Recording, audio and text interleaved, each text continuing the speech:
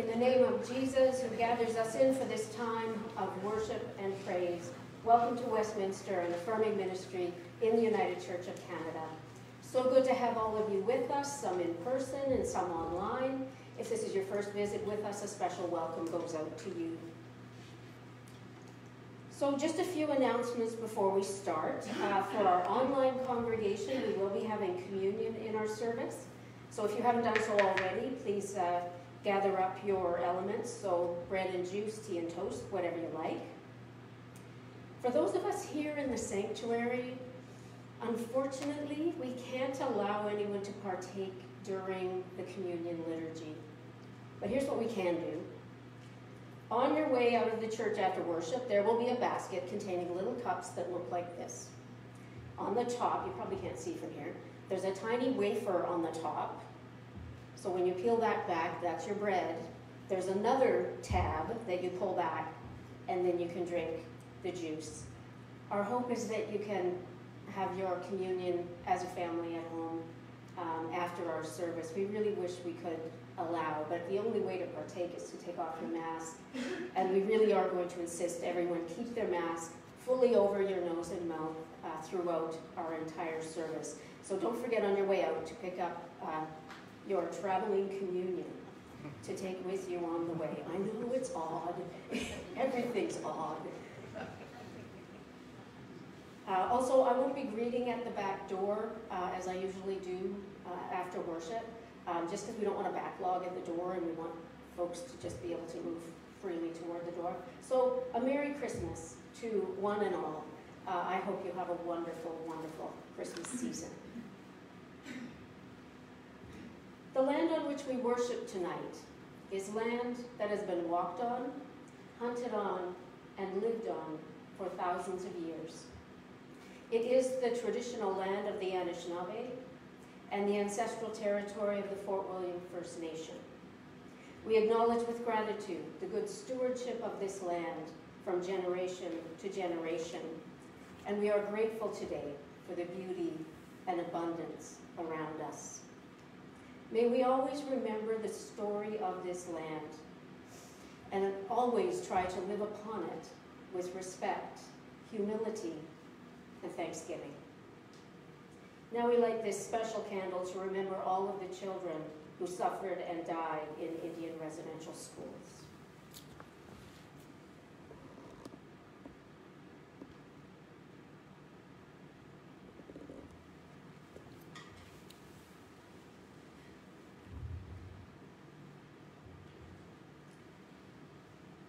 Tonight we light all of the candles in our Advent waiting time, the candles of hope, peace, joy, and love.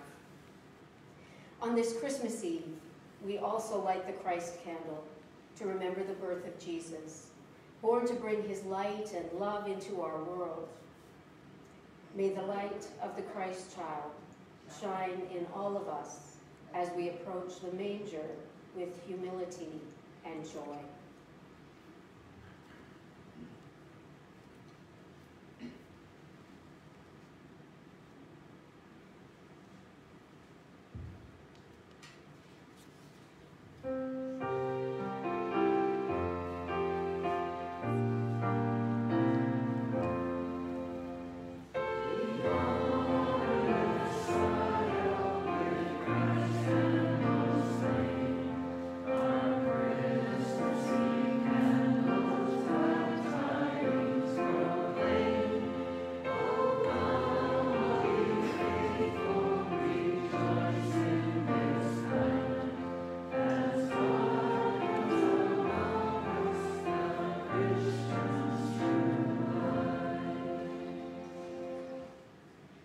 Let's pray. God of Christmas joy, thank you for guiding us through this season of watching, waiting, and wonder. We are filled with awe as we come to the stable to celebrate the birth of Jesus. Be with us now as we offer prayer and praise in the name of Jesus, light of the world, Prince of Peace. Amen.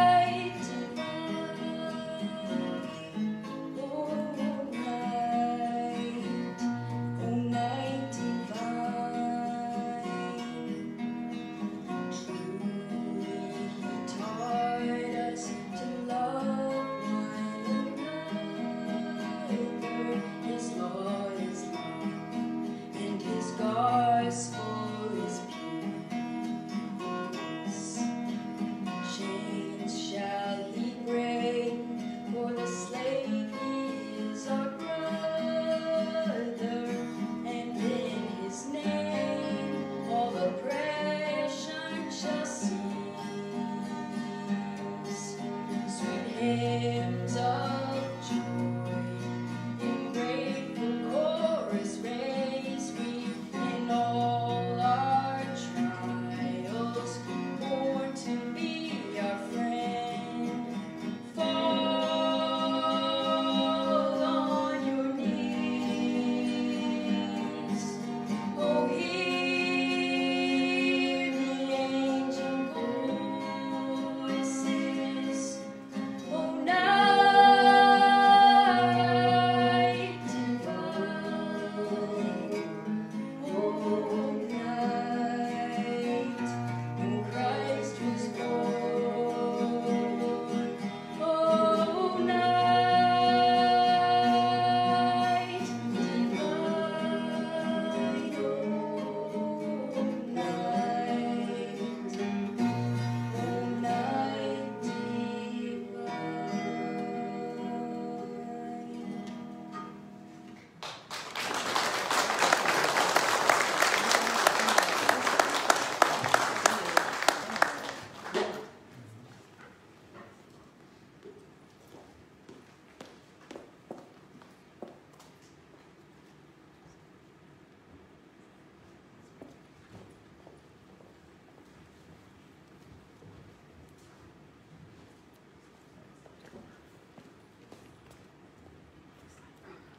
I'll invite Craig to come up and share our readings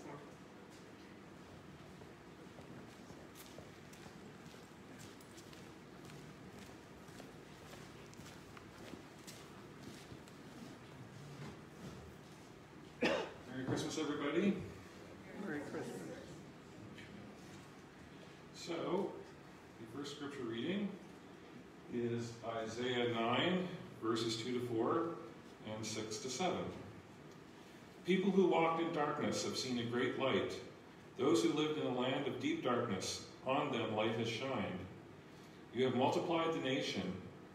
You have increased its joy. They rejoice before you as with joy at the harvest, as people exult when dividing plunder. For the yoke of their burden and the bar across their shoulders, the rod of their oppressor, you have broken as on the day of Midian.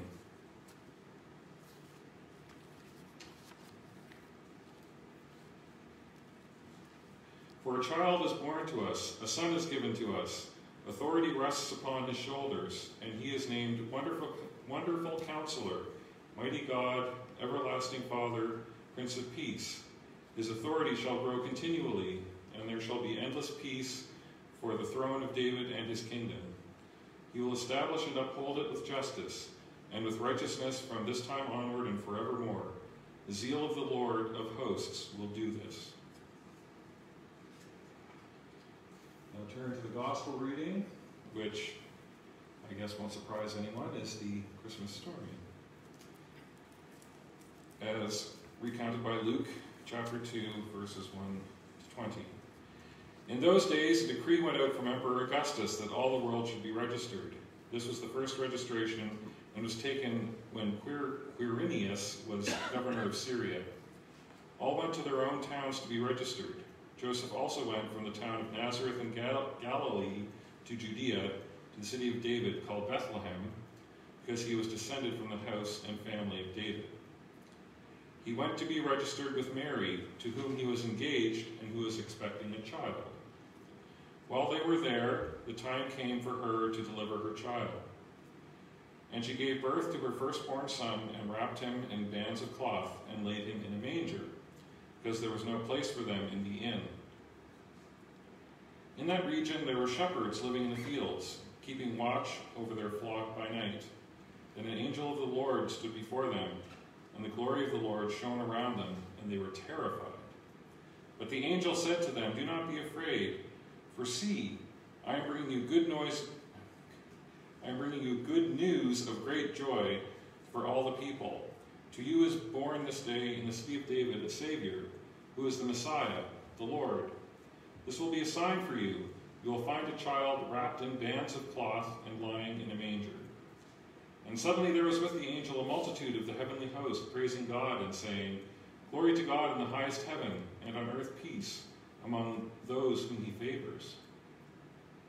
When the angels had left them and gone into heaven, the shepherds said to one another, Let us go now to Bethlehem and see this thing that has taken place, which the Lord has made known to us." So they went with haste and found Mary and Joseph and the child lying in the manger. When they saw this, they made known what had been told them about this child, and all who heard it were amazed at what the shepherds told them.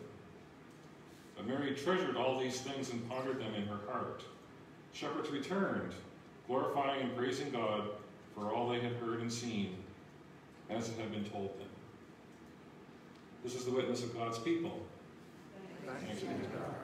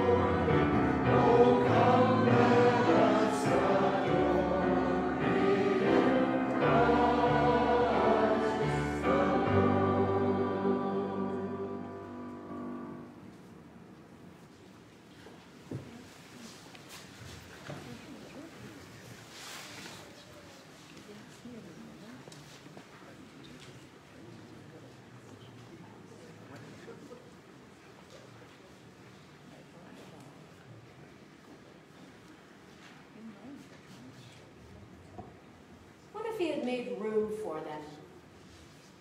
The innkeeper, I mean. What if he had made room for Mary and Joseph? What if he had looked into Mary's eyes and really, really looked at her and felt compassion? What if the innkeeper had looked at Joseph a little bit more closely? Would he have registered the panic on Joseph's face? What if that innkeeper had opened up his heart to this couple? Well, I suspect we would be hearing a very different story tonight. We would be hearing about a kind innkeeper who made room for Mary and Joseph, even though his inn was full to capacity. We might be hearing about how he asked other guests to share their rooms so that Mary and Joseph could have a space for themselves. Or we might even have heard the innkeeper saying to them, "Here, you two take my room. I won't be sleeping much tonight anyway." And that story would have come down through the ages as the first warm welcome of the Christ child, even before he was born. Every nativity scene would have a kind innkeeper in it. And as much as we love to romanticize the stable, Mary would have had a much more comfortable place to give birth. I think the innkeeper missed an opportunity. God was doing a new thing in these two tired travelers. But I imagine the innkeeper barely looked up from his work as he said, "I have no room for you," and waved them off. I think he missed out. If the innkeeper had been paying attention, he might have seen more than just another couple looking for a room. But he did not see them at all. The innkeeper is our reminder that every day we have opportunities to see the divine spark, the sacredness in the people around us. He is our reminder that God is doing a new thing in them and through them. God is always doing a new thing in you, in me, in all of us. And it's easy to forget that, isn't it? It's easy to muddle through the days and get caught up in life's busyness, especially at this time of year, just as the innkeeper was. He was a busy guy that night. He had a full inn. It's easy to forget that the people around us are children of the holy, shining the light of God's goodness by simply being. Acts of kindness and compassion given and received can only help to make everyone's light shine the brighter. The Christmas story that Craig read for us from Luke's Gospel, we hear it year by year. And one of the reasons I love it, and it's one of my favorites, is how accessible it is. And when I say it's accessible, I mean we can place ourselves in it easily. Because so much of what's happening here is familiar to us. You can imagine yourself on a hillside. Maybe there's some sheep, maybe there isn't. You can see yourself on a hillside on a quiet night. The stars are just shining. You can imagine Joseph's anxious presence during the birth. And you can imagine the joy that Mary feels when her labor is over and she holds her son for the first time. None of that is too hard for us to conjure in our imaginations. The story hits home for us because everything that happens in it is so human. It's so ordinary, really. Well, with the notable exception of the choir of angels, though we have our own here tonight. The thing is, because Jesus is born into such ordinary yet extraordinary circumstances, his birth story is easy for us to imagine ourselves being a part of. And the blessing is that we can be a part of it. You can be part of the Christmas story. You only need to make room for it. You only need to make room for God to do a new thing through you. You see, the innkeeper missed that opportunity to host the sacredness of Jesus' birth, but you don't have to miss out. All it takes is a pause, just long enough to make room in your heart and your mind and your spirit for the holiness that's right in front of you. That tired person at the checkout, been on their feet for hours, wearing a mask. Pause, just for a moment, and see them. You may not know their story, but you do know their essential humanity. And it can only add to their day when you look at them Really look at them. Make your eyes smile, because they can't see this part, but they can see your eyes. Make your eyes smile and thank them for what they do. The same goes for our hospital and medical staff, for teachers and administrators, for postal workers and delivery staff, bus drivers, long-term care workers, the people who collect our garbage and recycling, and every other essential worker doing their jobs in these challenging times. They're stressed, they're tired, they're worried, like we all are. Just like Mary and Joseph after their long journey. If you share that exhaustion and stress this Christmas season, I hope you come across people who make room for you, who give you those short glimmers of joy that provide a rest for your weary soul. And if you're not feeling overwhelmed and exhausted, then you are perfectly placed to make room in your heart and your prayers for those who are. Consider it the best gift you can give this Christmas. When we truly see one another and recognize what we share in common, that God treasures each of us and is doing a new thing in all of us, well, we become part of one another's stories, don't we? And even if it's only for that brief moment, it's an opportunity for a moment of kindness in a chaotic world. It's an opportunity to make someone else's day better. You see, when we look in one another's eyes, we catch a glimpse of God looking back at us. When we care for one another, lifting up the least and the lost, feeding the hungry, seeking justice, healing our planet. When we do all of that, we are making room for God to work in us and through us for the blessing of our world. This Christmas, and all through the year, let's make room for Jesus in our hearts, in our spirits, in our lives. Merry Christmas, everyone. And may God's name be praised.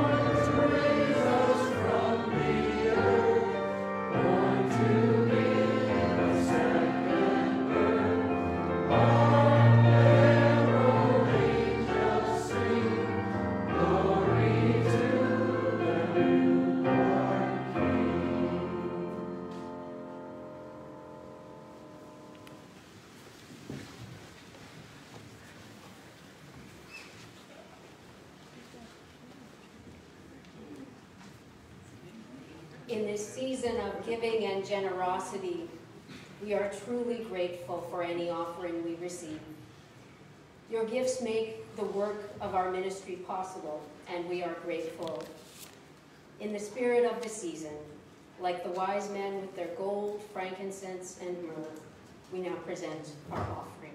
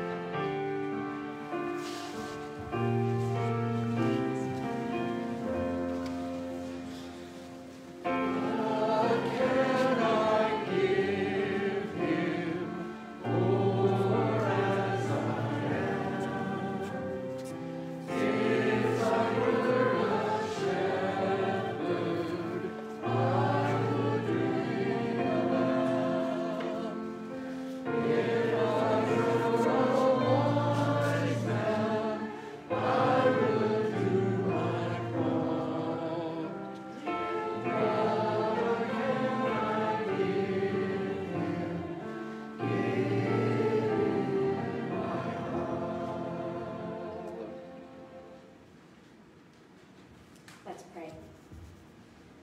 God of stars and stables, God of Christmas wonder, we dedicate our offering to you. We bring our gifts as we are able, knowing that the strength of our church family will make each gift a blessing. Together we are empowered by your love to work toward a time of peace on earth. Amen.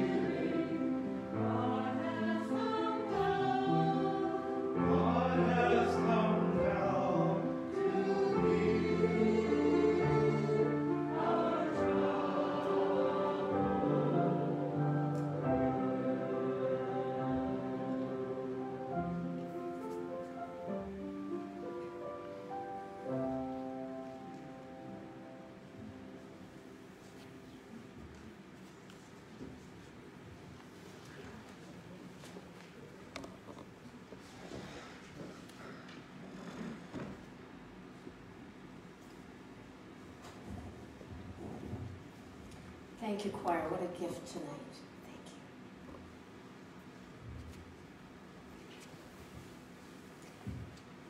you. Here at Westminster, we have an open table, and that means nothing bars you from sharing in this feast, except your mask.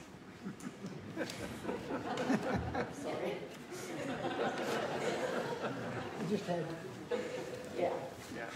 Your age, your denominational ties, if you have any, or any rites of passage within a Christian tradition, those simply don't matter here. The only requirement is that you wish to partake of the bread and the cup. At this table, all are welcome, and all means all. Let's begin. God be with you. And also with you. Lift up your hearts. Lift them up to God. Let us give thanks to the Lord our God. It is right to give our thanks and praise.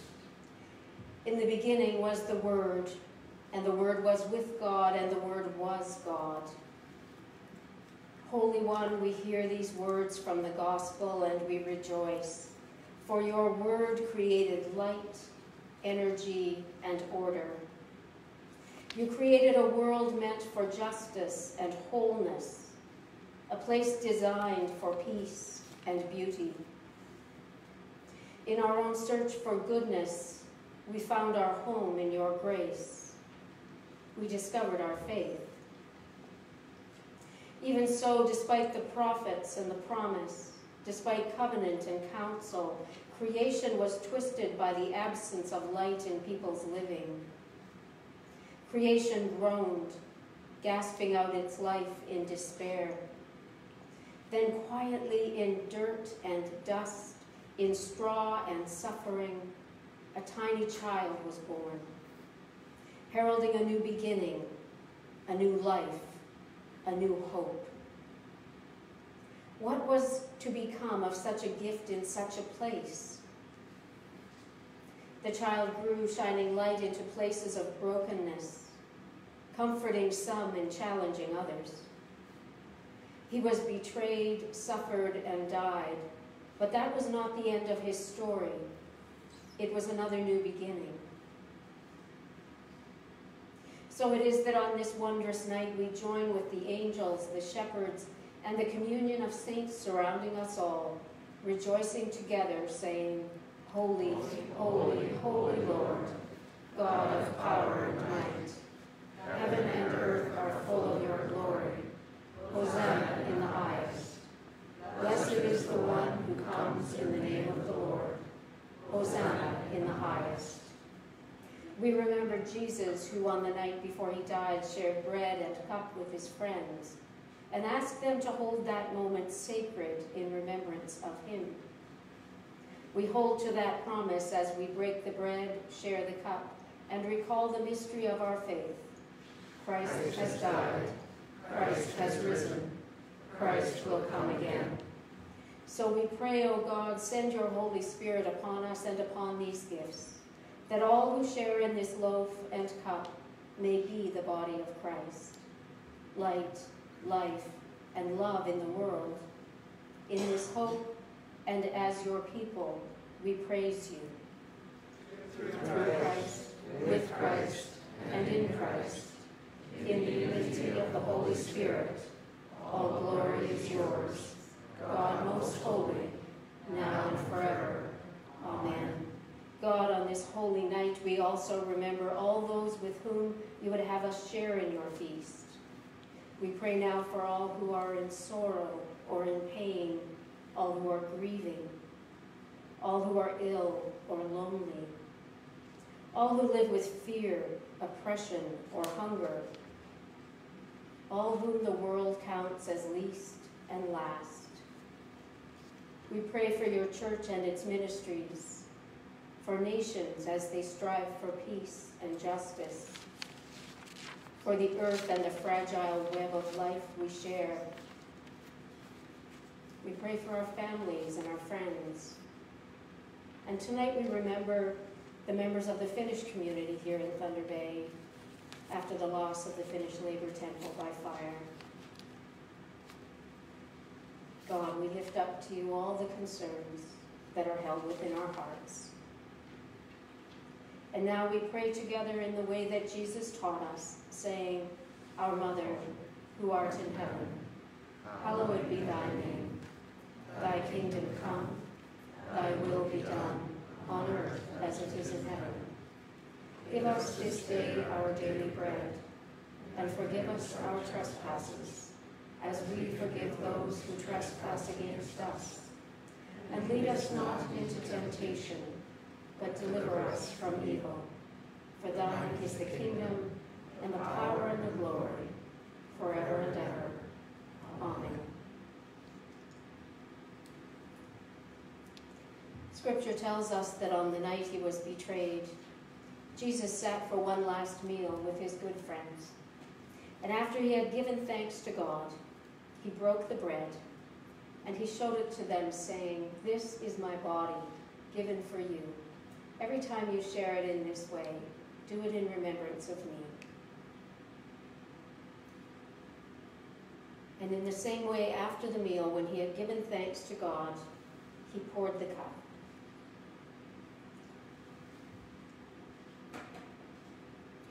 And he showed it to his friends, saying, This cup holds the sign of the new covenant established by my suffering and dying. Every time you share it in this way, do it in remembrance of me. And so it is that tonight we remember.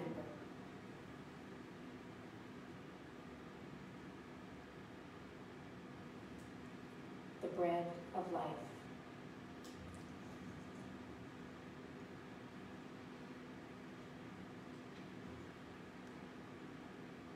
The cup of hope.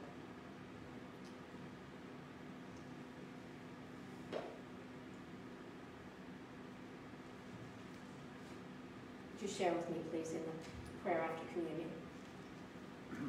Bless us, God, as we go out into this starry night, nurtured at your table, and filled with the peace of the Christ child. Amen.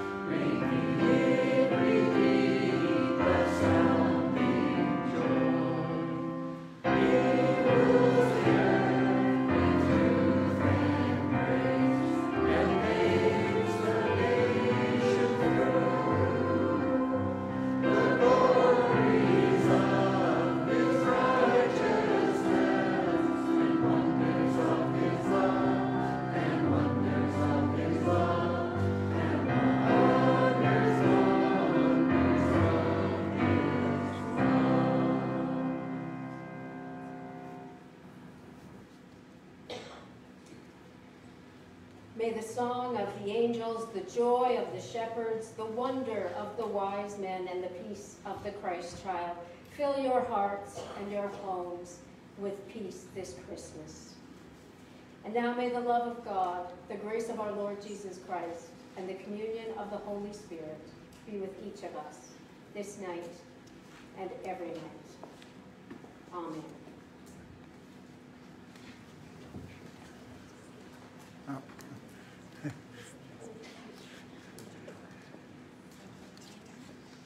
Weren't supposed to turn that light on.